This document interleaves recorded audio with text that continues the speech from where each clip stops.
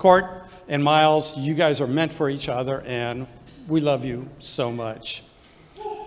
Yeah!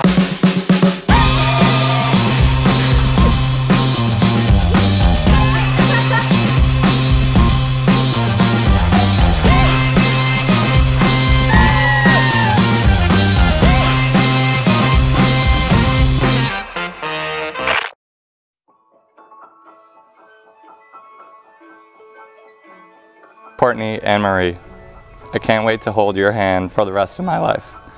You are my best friend, and I still get excited about each new day we get to spend, explore, and laugh together. Your beauty, contagious positivity, and enormous heart make me such a lucky man. I promise to continue to be honest, communicate openly and frequently, look out for your best interests, be the best teammate, express an unwavering love for you. We've accomplished a lot together over the past 5.5 years, and I'm excited to commit to that for our future. There are always going to be ups and downs, but we were able to make it through a pandemic, move 700 miles away to a new state, start new jobs, make new friends, and I believe in us now more than ever. Most people here know that I usually don't struggle with public speaking, but you know I'm a softie inside. I admire your work ethic, sense of organization, timeliness, and dedication to do the right thing. These core values instilled in you by your parents mirror, in a lot of ways, how I was raised.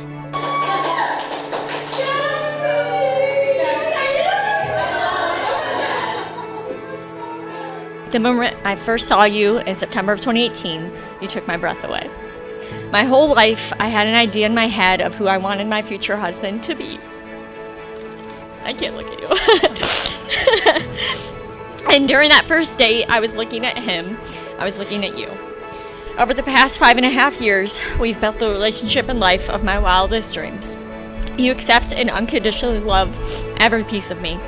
You are my partner, my equal, my teammate, my person, and my absolute best friend. I've never felt so respected, so valued, so loved, and so damn lucky in my entire life. Myles, you are the best thing that's ever happened to me. There's not a single doubt in my mind that you are the person I'm supposed to be with. Loving you is the easiest thing I've ever done, and I'm so honored that you're choosing me to be your wife, the mother of your children, and your forever.